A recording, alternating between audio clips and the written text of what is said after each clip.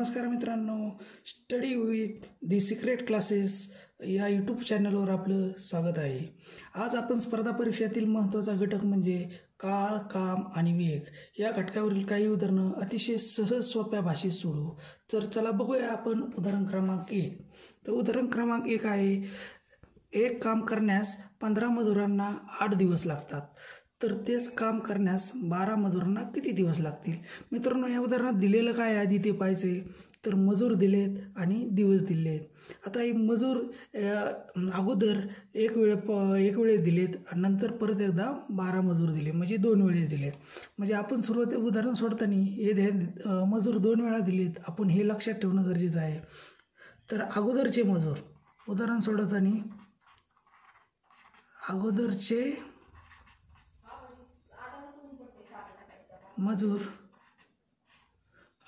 मजूर गुणिले अगोदरचे दिवस बरोबर नंतरचे मजूर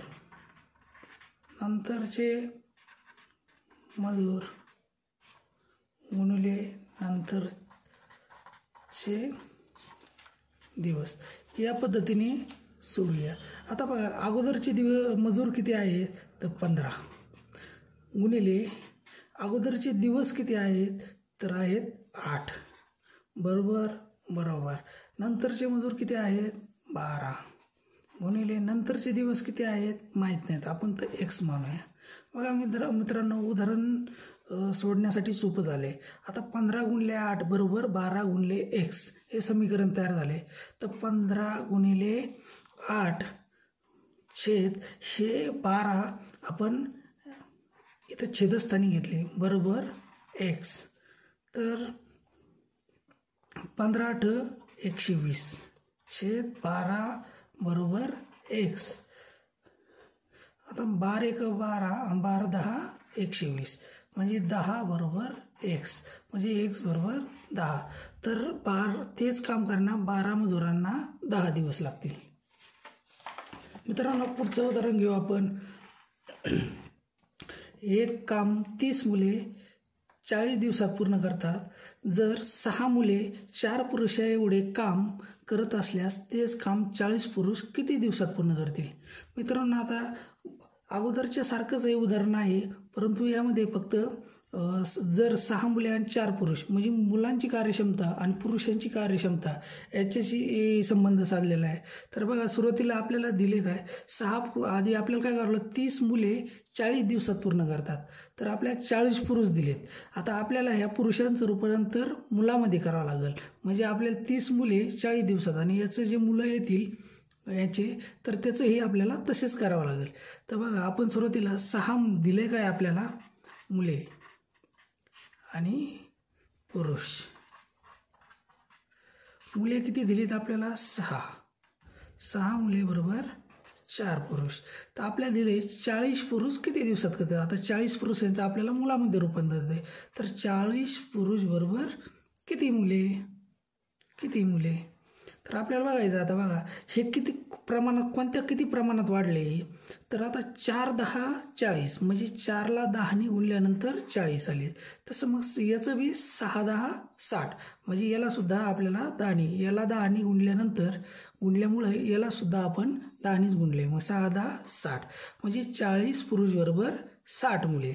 म्हणजे ह्या 40 पुरुषांचं मुलामध्ये रूपांतर केलं, किती आले 60. तर आता उदाहरण अगोदरच्या सारखंच सोपं झालेलं आहे.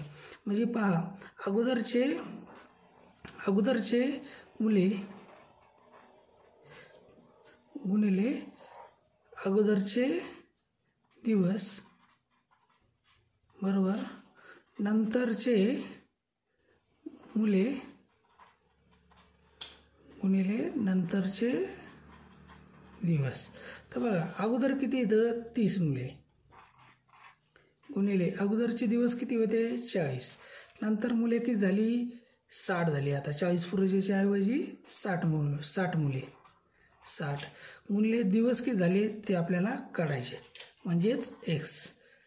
तर पहा मित्रांनो, 30 गुणिले 40 हे 60 आपण इकडे घेतले तर बरोबर एक्स. 30 एका 30, 30 जुने 60, बे एका बे आणि 20 जुने 40 म्हणजे 20 बरोबर एक्स म्हणजे एक्स बरोबर 20. तर 40 पुरुषांना म्हणजे 60 मुलांना ते काम किती दिवसात पूर्ण करतील? 20 दिवसात पूर्ण करतील. मित्रांनो पुढचं उदाहरण घेऊया आपण.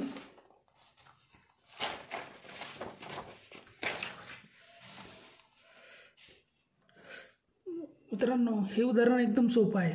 सदोबा बघा, सदोबा एक काम 6 दिवसात पूर्ण करतो व करीम तेच काम 12 दिवसात पूर्ण करतो. तर दोघे मिळून ते काम किती दिवसात पूर्ण करतील? तर पहा आता आपल्याला उदाहरणात दिलं आहे कोण? सदोबा आणि करीम. आता बघा सदोबा आणि करीम हे दोन व्यक्ती दिलेत. करीम बघा आणि त्यांची दिवसांची संख्या दिली. सदोबा एक काम किती दिवसात पूर्ण करतोय? 6 दिवसात. आणि करीमला तेच काम पूर्ण करण्याला 12 दिवस लागतात. मित्रांनो हे उदाहरण सोडताना अगोदर हे लक्षात घेणं गरजेचं आहे की आपण यांचा अगोदर लसावी काढायचा. लसावी म्हणजेच त्यांचं हे पूर्ण काम असते. लसावी काढायचा. तर लसावी काढताना आपल्याला काय करायचे? 6 आणि 12 हे दोन संख्येचा लसावी काढायचा. म्हणजे अशी लहानात लहान संख्या घ्यायची की त्यामध्ये 6 ह्या संख्येने 6ने आणि 12ने का त्या दोन्हीलाही भाग गेला पाहिजे किंवा त्या दोन्हीच्याही पाड्यात ती संख्या पाहिजे. अशी लहानात लहान संख्या म्हणजे 6 एक 6, 6 दुने 12 आणि 12 एक 12 म्हणजे 12 ही संख्या 6च्या पाड्यात आहे आणि 12च्या पाड्यात आहे म्हणून त्यांचा लसावी आला 12. मग आपण तो लसावी त्यांच्या छेदाचं इकडे लिहून घ्यायचा लसावी समोर. आता बघा सदोबाच्या खाली आपण लसावी लिहिला 12, करीमच्या खाली पण लिहिला 12. आता बघा आता आपण यांचं काय करणार? सदोबाला यांचे दिवस दिले तर काम एवढं आहे. मग आपल्याला यांचं वेग काढायचा, स्पीड काढायचे. तर बघा सदोबाला 12 काम करायचे, तो 6 दिवस काम करतोय तर त्याचं स्पीड असेल 2चं. आता करीमला 12 काम करायचे 12 दिवसात करायचं मग त्याचं स्पीड आहे 1चं. म्हणून दोघांचं स्पीड दिले. आता आपल्याला काय विचारलं तर ते दोघे मिळून ते काम किती दिवसात पूर्ण करतील म्हणजे एकत्रित काम करतील. आता बघा सदोबा प्लस करीम दोघांचं एकत्रित काम किती आहे? टोटल काम आहे आपलं 12. आता बघा त्यांचं आपण वेग काढलेला आहे, स्पीड काढला आहे 2 अधिक 1 बरोबर 3. म्हणजे बघा एकूण काम 12 आहे ते जरा 3च्या स्पीडने केलं दोघांनी मिळून तर ते काम 12/3 म्हणजेच 4 दिवसात ते दोघे मिळून ते काम काय करतील? पूर्ण करतील. मित्रांनो पुढील उदाहरण एक काम 15 दिवसात पूर्ण करतो. व ब तेच काम 6 दिवसात पूर्ण करतात. तर ब तेच काम किती दिवसात पूर्ण करेल ब एकटा? तर बघा मित्रांनो दिले काय आपल्याला आणि ब. आणि ब तर त्यांचं एक काम करण्याचे त्यांचे दिवस दिलेले आहेत. आता करतोय एक काम 15 दिवसामध्ये करतोय. बचे काम करण्याचे दिवस आपल्याला इथे काढायचे आहेत. तर त्यानंतर दोघांचं एकत्रित किती दिवस लागतात ते पण दिले आहे. तर एकत्रित लागतात त्यांना 6 दिवस. मित्रांनो आपल्याला माहिती आहे सुरुवातीला आपण त्यांचं टोटल काम काढायचं म्हणजेच आपल्याला त्यांचा लसावी काढायचा. आता लसावी आपण बघितले लसावी कसं काढतात तर पाड्यात लहानात लहान संख्या घ्यायची का ह्या 15च्या आणि 6च्या पाड्यात दोघांनी भाग जाईल, ह्या दोन्हींनी भाग जाईल. त्यांच्या पाड्यात असेल अशी एक सामायिक लहान संख्या एक संख्या घ्यायची लहानात लहान. तर बघा मित्रांनो 6 पंचे 30 आणि 15 जुने 30 म्हणजे लहानात लहान संख्या ही आहे. मोठीही होऊ शकते 6 10 60 आणि 15 चूक 60 पण आपल्याला लहानात लहान पाहिजे लसावी काढायचा म्हणजे लहानात लहान. तर बघा 15 जुने 30 आणि 6 पंचे 30 म्हणजे आपण घेतली 30 म्हणजे त्यांचं पूर्ण काम आहे 30. आणि आपण हे यांच्या खाली लिहिले, अच्या खाली लिहिलं, बच्या खाली लिहिले आणि दोघांच्या बी खाली लिहिले. तर बघा आता आपण याच्यावरून आपण यांचा वेग काढू शकतो. तर 15 दिवसामध्ये 30 काम करतोय म्हणजे त्याचं स्पीड असेल वेग असेल 2चा. बचा इथं वेग काढायचा आपल्याला कारण बचे दिवसच काढायचे. तर त्याच्यानंतर दोघांचं मिळून 6 दिवस करतात 30 काम करतात म्हणजे दोघांचं मिळून स्पीड आहे 5चं म्हणजे 30/6 बरोबर 5. तर बघा आता आपल्याला इथं बचं इथून आपण वेग काढू शकतो बचा. आता बचा वेग कसा काढायचा? दोघांना मिळून जरा 5 दिवस लागतात. त्यांचा वेग 5चा आहे आणि अचा एकट्याचा 2चा आहे. तर बचा वेग आपण काढू शकतो 5 - 2 म्हणजेच 3. जर बचा वेग 3 आला आणि काम आहे एकूण 30 म्हणजे 30/3 म्हणजे बचे दिवस निघतील. तर 30/3 बरोबर 10 म्हणजे बला एकट्याला ते काम पूर्ण करण्यास 10 दिवस लागतील. ओके मित्रांनो, पुढचं उदाहरण घेऊ आपण. एकदम सोपं उदाहरण आहे. अ ब क. आता यामध्ये बघा, आता तिघांना मिळून काम करतात. तर तिघांना मिळून काम केल्यानंतर सुद्धा उदाहरण अशाच पद्धतीने सोडायचे. आता बघा कोण दिले तिघे, अ ब आणि क. पहा, अ ब क या तिघांना मिळून एक काम पूर्ण करण्यास अनुक्रमे 24, 16 आणि 48 24, 16 आणि 48 दिवस लागतात. ही दिवसांची संख्या आहे, दिवस लागतात. तर ते तिघे मिळून तेच काम किती दिवसात पूर्ण करतील? मित्रांनो, आपल्याला माहिती आहे, आपल्याला यांचं पूर्ण काम काढून घ्यायचं, म्हणजेच आपल्याला अगोदर लसावी काढायचं आहे. आता लसावी मी सांगितलं आहे कसा काढायचा. तर बघा, 16 × 48, 24 जुने 48 आणि 48 × 48 म्हणजे तिघांच्याही पाड्यात असणारी लहानात लहान सामायिक संख्या घ्यायची. तर आहे ती 48. ती आपण तिघांच्याही समोर खाली आपण मांडून घेतलेले आहे 48.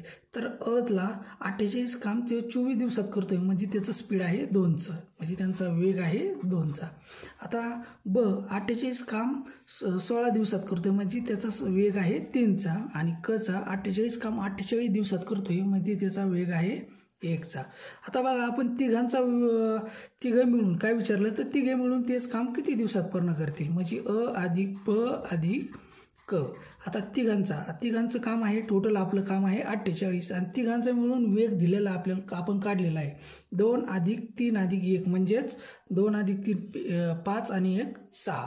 आता त्यांचा तिघांचा वेग मिळून 6 आहे आणि एकूण काम 48 आहे. 48 भागिले 6 म्हणजेच 8 48 म्हणजे तिघे मिळून ते काम पूर्ण करतात 8 दिवसात. मित्रांनो, पुढचं उदाहरण घेऊ आपण. आता हे सुद्धा असंच सोपं उदाहरण आहे. बघा, अ ब क. आता यामध्ये सुद्धा आपल्याला 3 व्यक्ती दिले आहेत, अ ब क, आणि तेच काढायचं आहे. आता आपण सुरुवातीला लिहून घेतलं अ ब आणि क. आता त्यांचे दिवस दिलेले आहेत आपल्याला. अ ब क एक काम 10 दिवसात पूर्ण करतात. आता अ एकटा काम 30 दिवसात. अ एकटा काम किती दिवसात करतोय? 30 दिवसात. आता तेच काम तेच काम 40 दिवसात पूर्ण करतोय. ब ते काम किती दिवसात करतोय? 40 दिवसात. आणि तर क ते काम किती दिवसात करेल एकटा? तर कचं काम दिलंय का आपल्याला? नाही. मग आपण घेतलंय एक्स. आता तिघं मिळून एकत्रित काम 10 दिवसात संपतात, म्हणजे अ अधिक ब अधिक क तिघं मिळून एकत्रित काम करतात 10 दिवसामध्ये. आता मित्रांनो, आपल्याला एकूण त्यांचं काम काढायचं, म्हणजेच त्यांचा लसावी अगोदर काढून घ्यायचा आहे. आता लसावी काढताना आपल्याला माहिती आहे कसा काढायचा.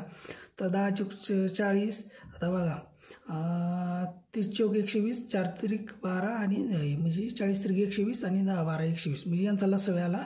अशी तिघांच्या पाड्यातली अशी लहानात लहान संख्या, म्हणजे आता 30 × 120, 40 त्रिक 120 आणि 10च्या पाड्यात 120 आहेत. तर त्यांचा लसावी आला 120. आपण त्यांच्या सर्वांच्या समोर म्हणजेच खाली आपण तो लसावी मांडून घ्यायचा. आता लसावी मांडल्यानंतर आपण वेग आपल्याला काढता येऊ शकतो. आता 120 काम 30 दिवसात संपवतोय, तर त्याचं स्पीड असणार त्याचं तर 4चं. तर आता 120 काम 40 दिवसात पूर्ण करतोय, तर त्याचं वेग असणार आपला 3चा. आणि क 120 काम आपल्याला त्याचे दिवस दिले नाही, मग ते आपल्याला काढायचे. आता तिघं मिळून आपल्याला दिलेलं आहे ते 10 दिवसात करतात. तर एक टोटल काम आहे 120. टोटल काम आहे 120 आणि ते 10 दिवसात करणार, म्हणजे तिघांचं मिळून आपण स्पीड काढू शकतो 120 भागिले 10 म्हणजेच 12, म्हणजे तिघांचं मिळून स्पीड आहे 12चं.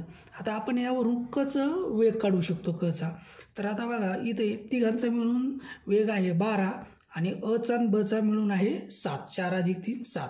मग आपल्याला कचा काढायचा आहे, म्हणजे तिघांमधून आपण हे दोघांचा वेग जरा वजा केला तर उरलेला राहील कचा, म्हणजे 12 - 7 = 5, म्हणजे कचा वेग आहे 5चा. आता पहा, एकूण काम आहे 120 आणि कचा वेग आहे 5चा, म्हणजे 120 भागिले 5 म्हणजेच 24, म्हणजे क एकटा ते काम 24 दिवसात पूर्ण करेल.